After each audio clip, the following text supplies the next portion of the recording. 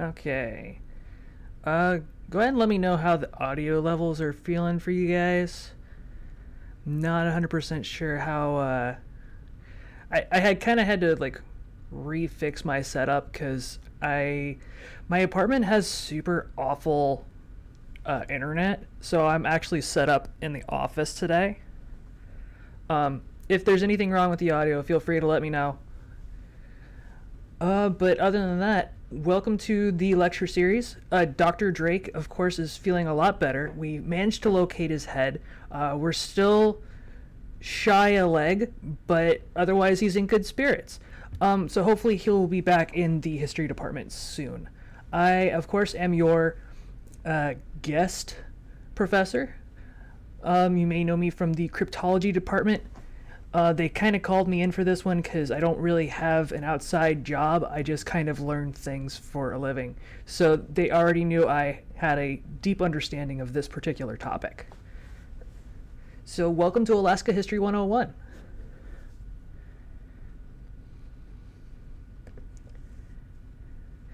I, of course, am the professor of cryptozoology, Stickador, Sticky Gooberson. You can go ahead and call me just Sticky. Hi.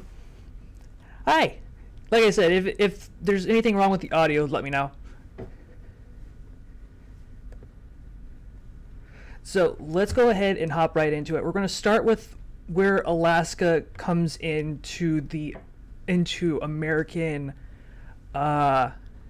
Peeking a bit. Okay, I can fix that. How's that? That any better? Sick. Okay. So we're gonna start with where Alaska becomes American property.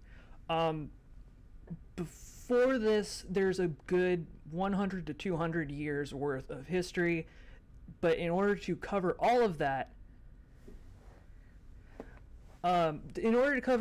we'd have to be looking at beginning with Russian expansion, and I figured we'd just cover the super basics. So we're going to be covering a small window of time in Alaskan history from where it comes into a U.S. territory to right up until statehood and a little bit after that. If it's a topic that after today's lecture you find that you're really interested in, I highly recommend going through and doing a little bit of research on your own. There are several great books that talk about Alaska during the territory days and early statehood. It's a wonderful topic, and I really hope it kind of gets you guys excited for history, if that makes sense. So let's go ahead and hop into becoming an American. Of course, Alaska is purchased from Russia in 1867. This was delayed due to the American Civil War.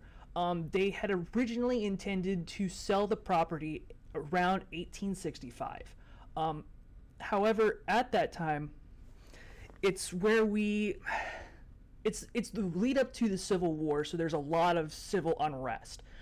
Russia at the time sees that they aren't quite sure which way America is going, so rather than sell them the property and not know who it is that they're going to be selling the property to, they decided to wait until after the war, so that way they would be able to know which government it is they're dealing with, whether it's the Confederate States or if the Union was going to pull the southern states back in. The property was purchased for $7.2 million. If we adjust for inflation, we're looking at just over just under $128 million. Later on, when gold is discovered in Alaska, we would pull out several times that amount in gold revenue. A lot of people know when you talk about Alaska, there's the whole Seward's Folly thing, where people were saying that it was viewed as a negative idea. Why do we need this property out in the middle of nowhere? Why is it necessary to purchase this off of Russia? This was actually played up by newspapers at the time. a majority of Americans saw this as a good thing because we're still coming off of the westward expansion of America. So we are getting additional property.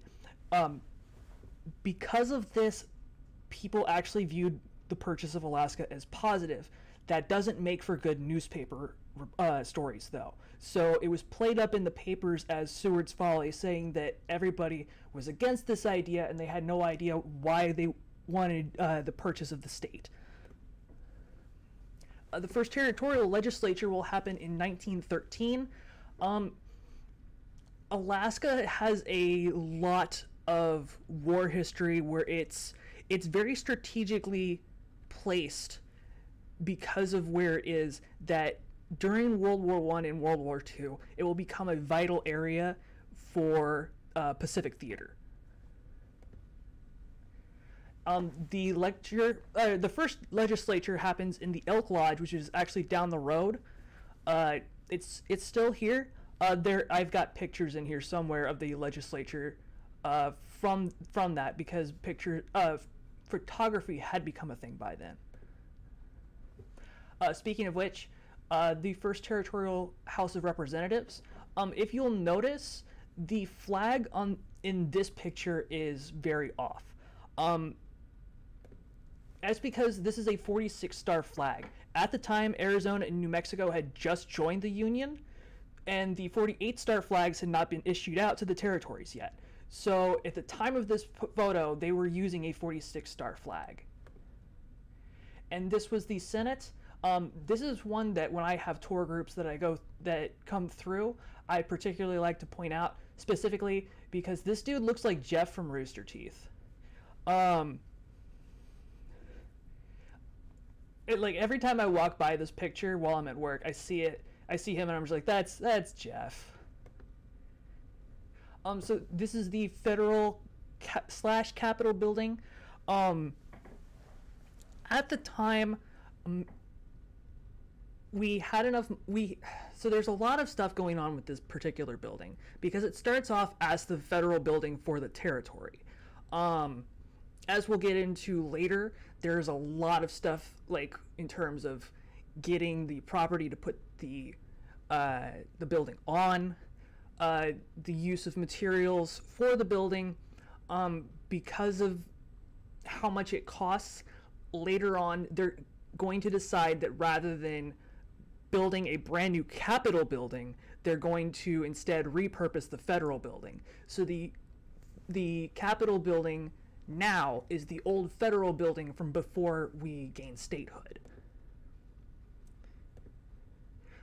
It's only one of 10 buildings in the nation to be without a dome. That's specifically because this building was the original federal building, not intended to be the Capitol building. The others, of course, being Florida, Louisiana, New Mexico, New York, Delaware, North Dakota, Oklahoma, Tennessee, and Virginia. It started, of course, as the territorial building, as we mentioned before. After statehood, it becomes the Capitol building.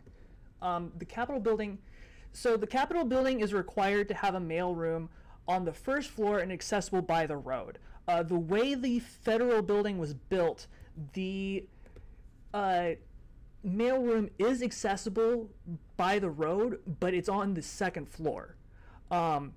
Juneau is a very hilly area, so it sits on a very steep incline, and the way the building had been put into the hill, you can drive up to the second floor and gain access from there. So rather than moving the mailroom down a floor, they renamed the floors accordingly. So you start at the ground floor, and the building goes up from there. So it goes ground 1, 2, 3, and so on. So this building only goes as high as the 5th floor, but it's a 6-story building.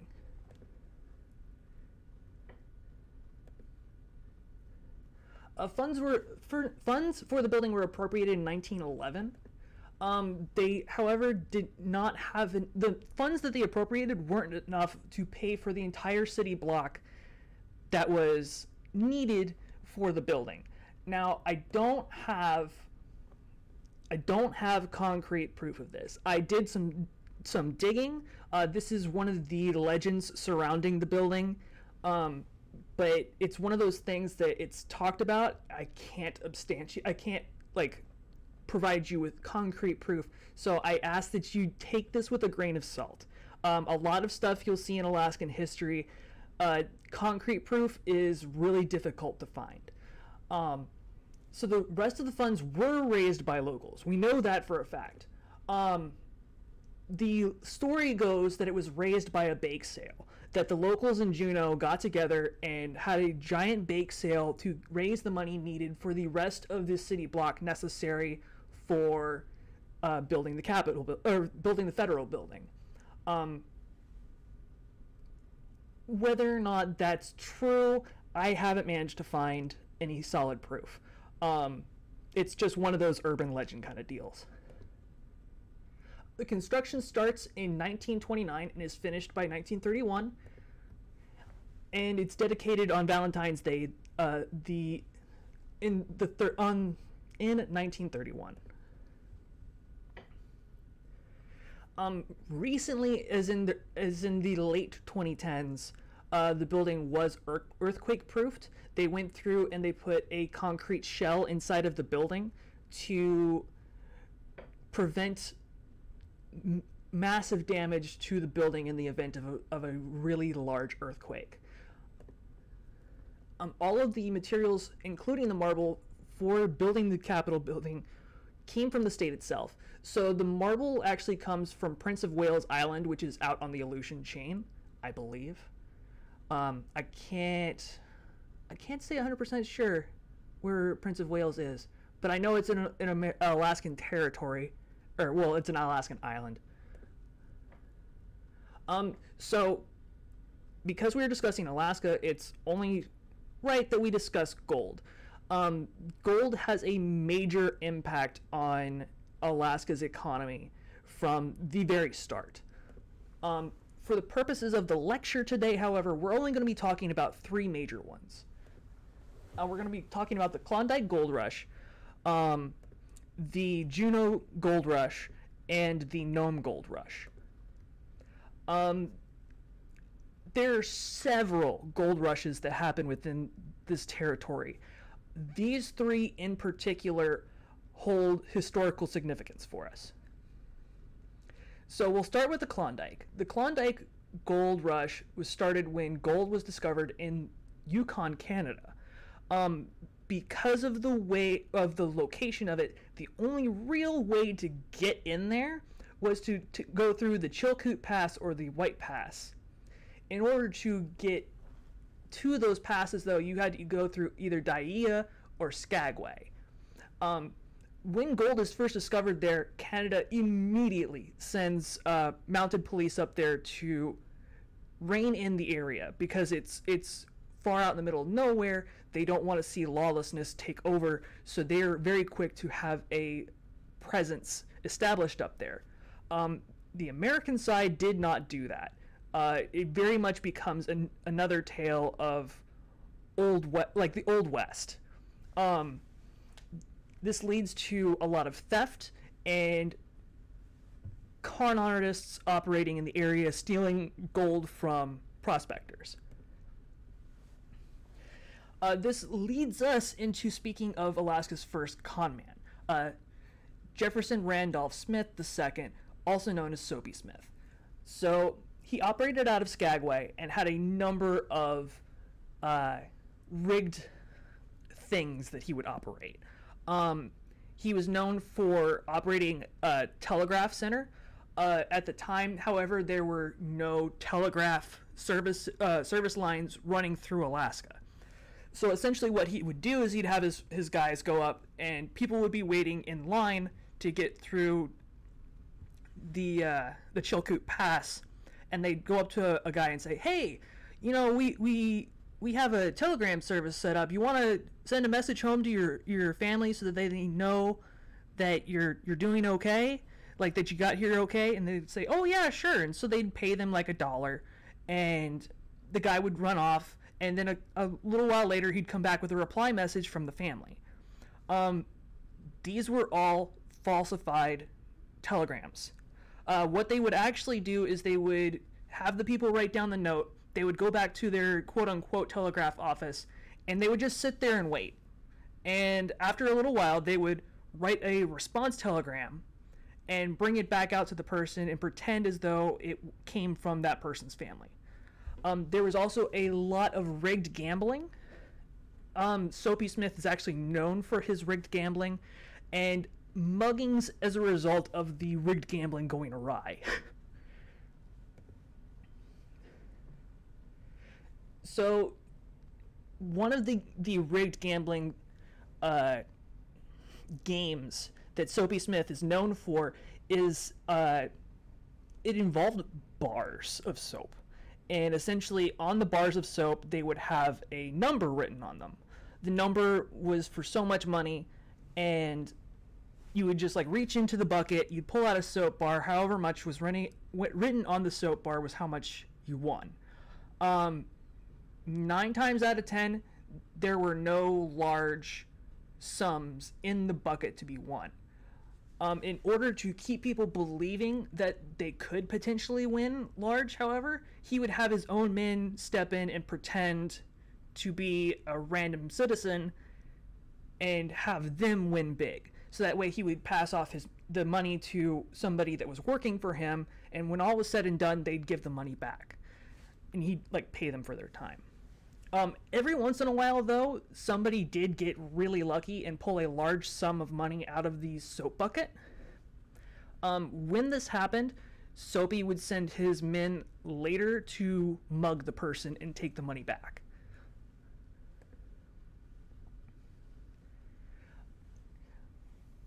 I thought I covered when Soapy Smith dies. Soapy dies after a particular engagement with a gentleman that did win large and was mugged. After he was mugged, the town was completely fed up with him and they formed a mob, and Soapy ends up getting shot with a shotgun to the chest. The person that was mugged that got the mob together actually ends up dying in the crossfire, and he's actually given like a hero's burial for getting the town together to put Soapy Smith out of business, while Soapy was actually just dumped in a ditch somewhere. I think he just has like an unmarked grave out in Skagway somewhere. So the Juneau Gold Rush, our second one that we're going to be discussing. We're looking the two gentlemen, Joe Juneau and Richard Harris, would discover gold in what would later become Juneau, named after Joe, and further on would actually become the state capital. I believe at the time before Juneau was established, I believe the capital was Sitka, which is a smaller island closer to the panhandle of Alaska. Because of this particular gold rush, this is what leads more people to come to the state in search of gold. The one before got people coming to Alaska, but we were more of an intermediary. Is you came through Alaska to get to Canada where the gold was. This one is the one where we discover, oh hey, there's a lot of gold to be found in Alaska. And this is what starts bringing people up to the territory and starts more studies of minerals to try and locate more gold. Nome is going to be our biggest one, however. So the gold in Nome is discovered in 1898 by the 3 lucky Swedes, John Brentzen, Eric Lindbaum, and lordy, I think that's Hafet Lindberg. They, of course, very quickly established claims up in Nome. It isn't too long after this that word gets out that, hey, up in Nome, there's gold. Nome was so heavy with gold that there were actually gold nuggets to be found on the beaches.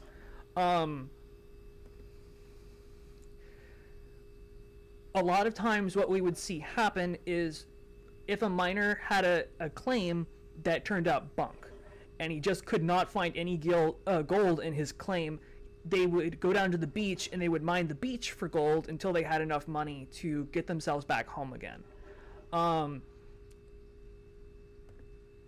There was unwritten rules as to how you operated the claim on the beach. So you only had a claim on the beach as you were actively mining it. If you left the beach, you no longer had a claim to any gold that was dug up in the spot where you were digging. The claim's size, and I couldn't find an adequate way to really explain this, but a claim's size was a man's arm plus his shovel. So if you took your shovel and you held it out and you spun around in a circle, that was your claim size.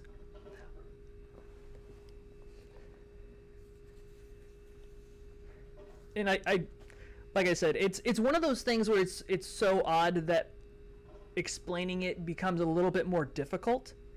But in essence, that's how we see people mining the beaches, and none of this was written into law. It was just kind of expected of somebody who was mining on the beach. You had this much space to work with. If you leave the beach, you don't have a claim on any gold that was in there anymore, and people would just mine the beach until they had enough that they felt they could go home. Some people would actually just use it so they could continue to live in Nome. So why Nome? So this is going to be another one of those instances of no real solid proof. It's more of a local legend. So the local legend is that a cartographer was sent out to map the town of Nome so that it could be added into the registry.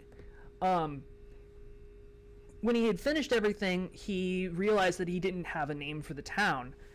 And so he wrote on there, name, and he put a question mark.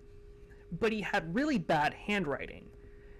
So the people saw the map and they saw where he wrote name and thought it said Nome. And so they went, yeah, sure, that works. And so the town was named Nome. For several years, I believed that Nome was a native word. There are a lot of towns up in Alaska named for native words. Bethel, which is at the top of Alaska, very far into the Arctic Circle, was recently renamed Unalakleet, which is a native word. So there's towns all over Alaska that do have native names, and then there's other towns that you can tell they came into being as a result of gold rushes. Places like Dead Horse, which is very far north. I think it's just barely past the Arctic Circle. It's right before you hit Bethel. There's also Chicken. On Alaska is a town in the Aleutian chain. But then you also have places like Sitka and other various places. The town origins up here have, of course, their own wild little stories that go along with it. But Nome in particular was one that I wanted to make sure we touched on because it was just, as a local legend, it's so weird. And of course, we're going to continue to keep touching on Nome because this is where we see the beginning of the Iditarod. So in 1925 in Nome, children were contracting diphtheria. It was killing a lot of the children. They needed a serum to be sent to Nome to save the children.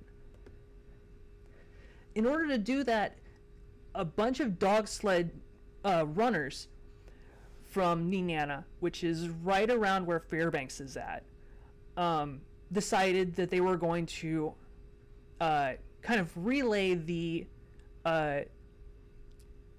the serum out to Nome because it was very far away, and this isn't like we don't have. Trying to think. It was considered to be the fastest way to do it.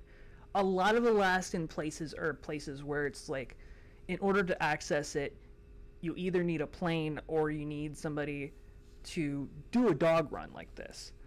So it was decided that in Nenana they would send the serum to arrive in Nome by dog sled. This, of course, is later on immortalized in the Iditarod, which every year goes from Anchorage and clear on up into Nome, where the finish line is. The total distance is around 1,100 miles. During the epidemic, this was split up, and it was also a lot smaller. The run from Nenana to Nome is not nearly as long as the run from Anchorage to Nome, because Anchorage is much farther south. So the Iditarod race is considered one of the more grueling races for dog sledders, simply because it's really, really long. And of course, we had dogs that were immortalized on the trail. Everyone knows Balto. He's one of the best known dogs for the Iditarod. He would run the last leg of the race. He ran the last leg of the race, but it's disputed whether or not he was actually on the team. No one actually ever saw Balto as the lead dog for the team. There's discussions as to whether or not Balto was on the team at all. Some people have said that if he was on the dog team at all, he was co-leading with another dog named Fox.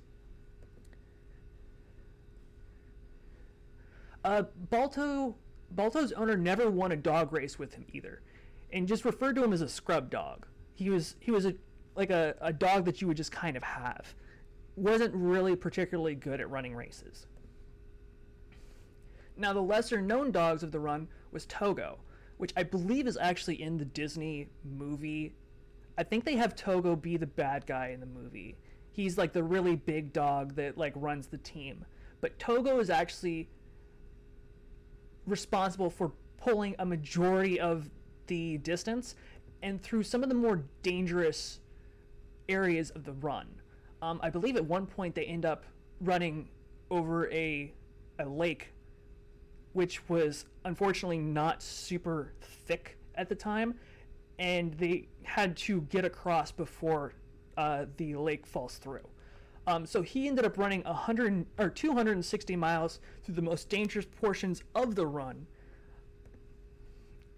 And after a few more races, Togo was retired, and he became a breed dog, so that they could pass his genes on. Don't take this as, oh, well, Balto was worthless or anything like that. Every dog and musher that was on this run were heroes in their own right, because the places they were going through were incredibly dangerous, and they were doing it in the winter, where Alaska is very unforgiving. It is very arguable that all of the dogs, regardless of how sturdy they were heroes in their own right. So we have one last story that we're going to talk about for the lecture today. We're going to be going over Mr. John Smith, a territorial governor for the state. So he's going to be the second territorial governor for the state of for the territory of Alaska. He gets his start in Nome as a journalist. He was covering politics at the time. He was later on, and this is going to be a wild jump. Later on, he is appointed territorial governor by Woodrow Wilson.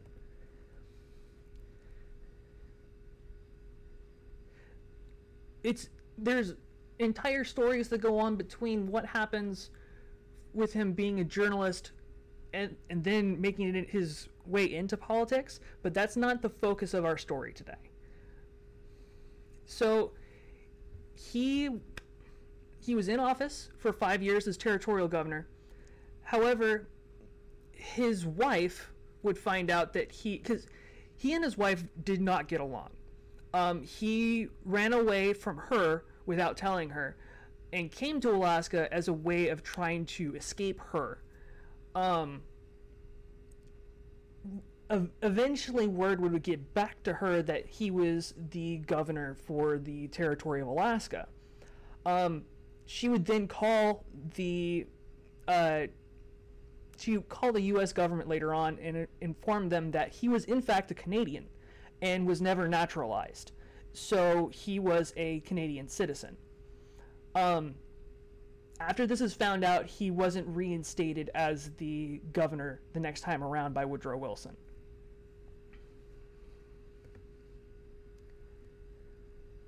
Now, this has been a very quick look at the state.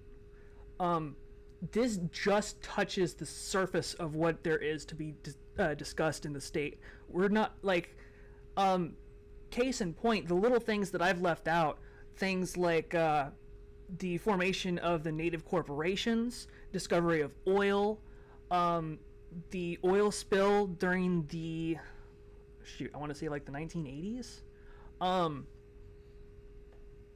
These are all great stories that come with the state.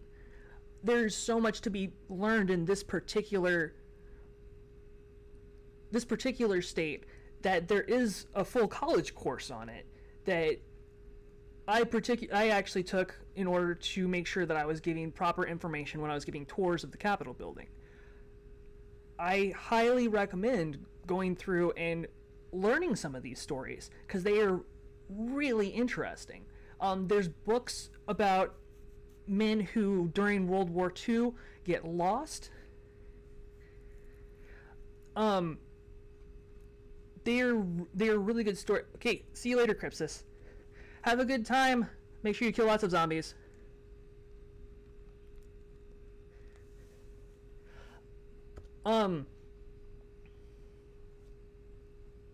This state has a lot of history to offer, and so if this is something that maybe it whets your appetite a little bit, I really recommend going through and looking for some of the books and stories on things that happen in Alaska. There's a very good story. I couldn't find the title of it, but it was about a gentleman who was a pilot during World War II who ends up crash landing his plane out in the middle of nowhere in Alaska and had to walk all the way back to the army base. And the entire time he's fighting the elements, he's fighting off animals, making his way back to the base. And when he actually gets back, he's actually in better health than he was before he took off. The history of this state is very diverse, and I highly recommend doing some research on your own, or if you really liked this particular stream, let me know so that I can continue to I would like to continue to do lectures like these. On my Twitter, I already posted that I'm looking at doing another lecture series next month. So far, it looks like it's going to end up being about vampires, which is more my wheelhouse. So if this is something that you like, please, by all means, let me know. And share it around so that more people can be involved. And of course, a quick bibliography of all the stuff. If you would like to learn more about the Iditarod in particular, they have an entire website that goes over the history of the race and shows like when it starts, when it ends, who's running, and things like that. But that actually wraps up our lecture for today. If anybody has any questions they'd like to go over before, by all means feel free to type them out. Other than that, class is pretty much dismissed.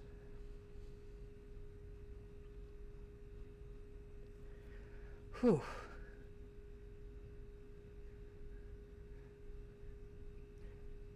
There's so much about this state that is worth reading about, and I would actually like to do more studies and deep dives into this state. I really want lectures to become a really big thing for us. So, yeah, that about wraps up the lecture. If anybody has any questions, feel free to message me. I will be around for office hours, of course, and beyond that, we're good to go. And my streaming computer is almost up and running again. The biggest problem, as I said, is my internet is really wonky. So getting a good stream out of it is going to be very difficult for a little while. But my job should be wrapping up here within the next few weeks. So I'll be back someplace again where I will have adequate internet and can start streaming video games again. If there are any games you would like to see, please feel free to message me. I'm always looking for something to play. But other than that, I'm going to go ahead and take off. I hope everybody